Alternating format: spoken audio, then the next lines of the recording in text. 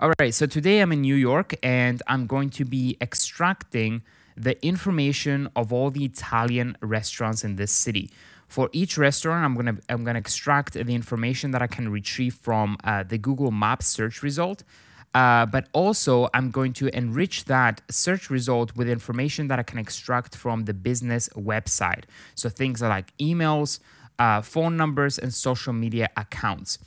Now, if we go on Google Maps here and we search for Italian restaurants in New York, what this will give us is some results, right, that are very accurate. So we have a list here of Italian restaurants, right? It's very clear that these are all Italian restaurants. A good number of reviews, right? So this is a good start, a good list to start with. But this is definitely not the entire list of Italian restaurants in New York. Like if we scroll up a little bit, you can see that it kind of focuses around this area only, right? So I'm guessing that these are maybe the most popular Italian restaurants in New York. But it kind of like skips over the other parts of the city, right? So we might assume that there's no Italian restaurants in Brooklyn, which obviously is not right.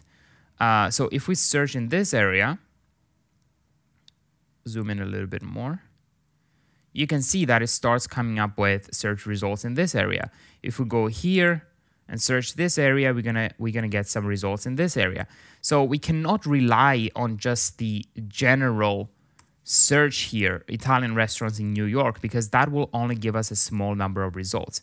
And the reason it does that is because Google Maps will only give you a maximum of 120 results per search. No matter what search you perform on Google Maps, it will always give you a maximum of 120 results.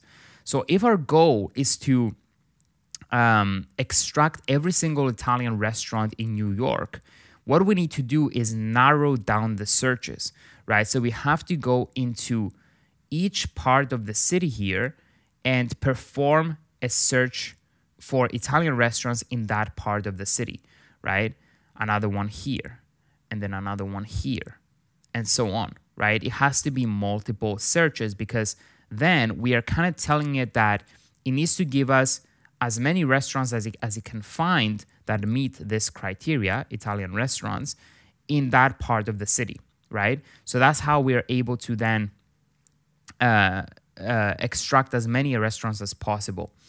Now, you also have to use your intuition and your general knowledge about the city. Some cities will, no matter how narrow your search is, will not have more than 120 restaurants, right? So you have to kind of think a little bit, like do some research, find out how crowded the city is. For example, we know that New York is a very crowded city, right?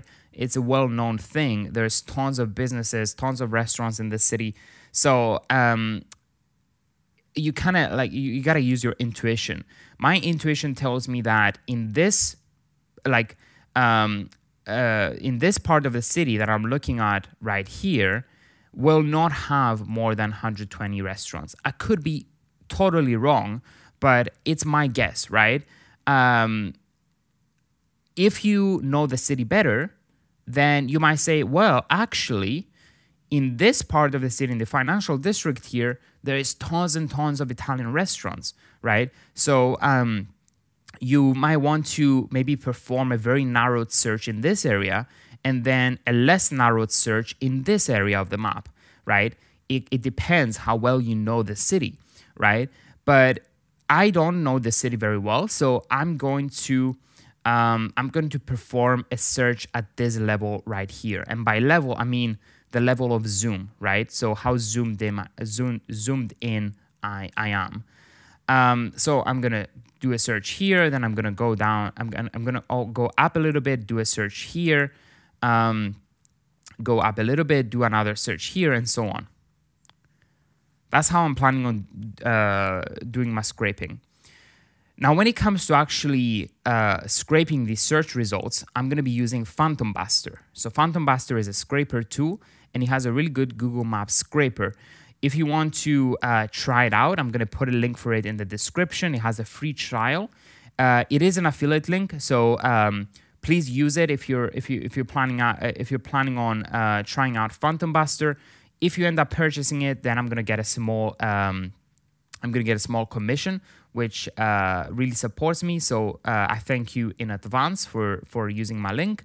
But yeah, this is how we're going to set it up. So let me go here and delete this. I'm gonna guide you through the entire process. So this is what you'll see when you sign up, right?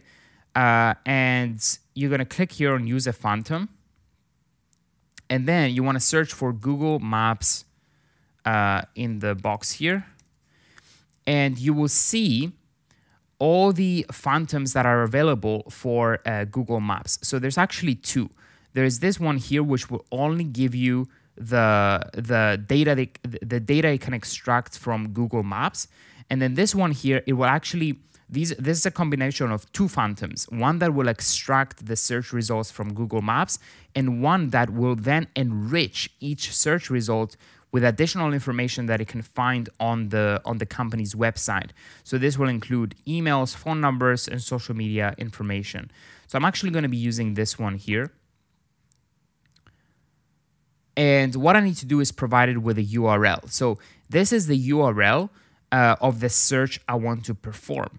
But as I mentioned, I want to perform multiple searches. I don't want to just have one search. I want to go through each part of the city and perform a search for that part of the city. So what I'm going to be doing is I'm going to be providing it with a URL of a Google Sheet. So you want to sign into your Gmail account, then create a Google Sheet.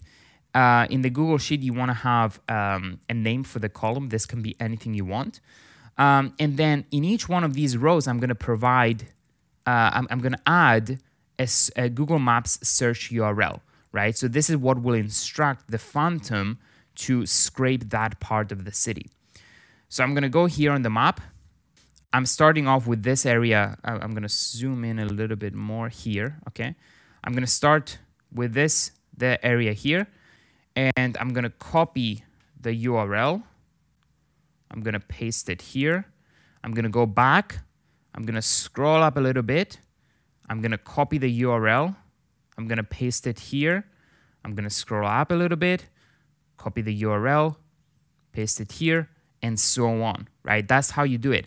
And the reason that we keep copying the URL is because the URL changes, right? If you see here, this look at the coordinates, right? If we scroll up a little bit, the coordinates change. If we scroll up a little bit, the coordinates change again, right? So this is how the Phantom knows which area to scrape each time. And then if you narrow down your search, so if you zoom in, the thing that changes is the Z-axis, right? That's your zoom. Okay, so yeah, like what I would do is go through each part of the city and end up with a massive list of URLs here that I can provide to PhantomBuster. Now, once you have your list of URLs, what you want to do is click on Share here and change this option from restricted to anyone with the link, right? You want to make this Google Sheet publicly accessible. And you want to copy the link, go to PhantomBuster, and then paste that link here. Then you want to go to Spreadsheet Settings and then select your column, right? So that's the name of my column right here. Click Save. And then you want to set the number of results that you wanted to scrape per search. As I mentioned, the maximum number of results that Google Maps will provide per search is 120. So that's the maximum number you can have here. For this example, I'm actually going to make it 10, just so, because if I do 120 and I perform 3 searches, that's going to take too long.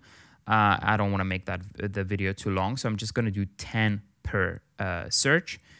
And then here is where I select what data points I want to extract from the company's website. So this is actually the setup for the second Phantom, right? As I mentioned, there are two Phantoms that work together.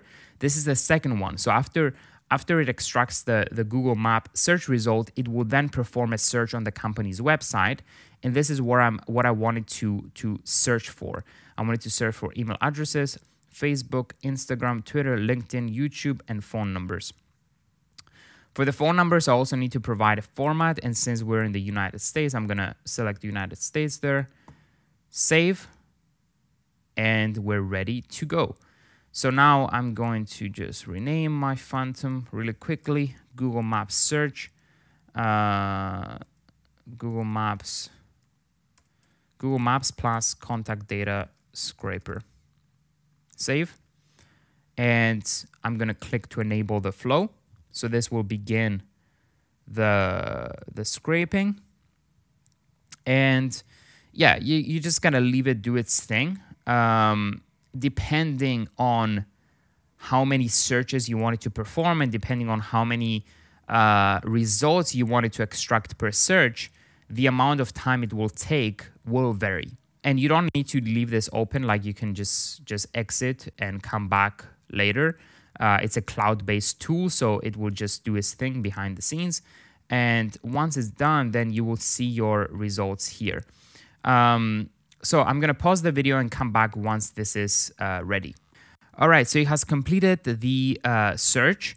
So we have a total of 23 locations. Now, even though I performed 3 searches and I told it to extract 10 results per search, since the the areas were very close together, it's very likely that some of those searches included duplicated records, included duplicated results, right? So it makes sense that it's 23 locations in total. Now, out of those 23 locations, 21, it was able to scrape the websites of 21 of them. And I'm seeing here in the results that some did not have a website, right? So that makes sense. And then from those 21 websites, it managed to find 18 the contact information of 18 businesses, right? So here we see the results. So there's 3 pages, but I can actually view 30 results per page, right? So this is everything. So we have the status, we have the title, so the name of the restaurant, we have the website, the phone number, the email address that it was able to find on the website. We have a Facebook page, an Instagram page, and some of them also have a Twitter page. But yeah, these are the results. They look quite good. And then we can also download this as a CSV. So I can click here. It will download the CSV file. And I can then go into Google Maps. I can create a new sheet here and I can import that. Upload. It's called result.csv and I'm going to insert replace current sheet. Okay. Import. There we go. So this is the data we have collected. These are the column names. So yeah, now you can easily use this data for any purpose you want. All right, so that was the process of scraping Italian restaurants in New York. If you want to try out PhantomBuster, the link will be in the description. And if you have any questions, please let me know in the comments below. I'll do my best to help you out. And also, if you have any suggestions, any feedback for future videos, then also let me know. Yeah, with that said, I'll see you on the next video. Thank you.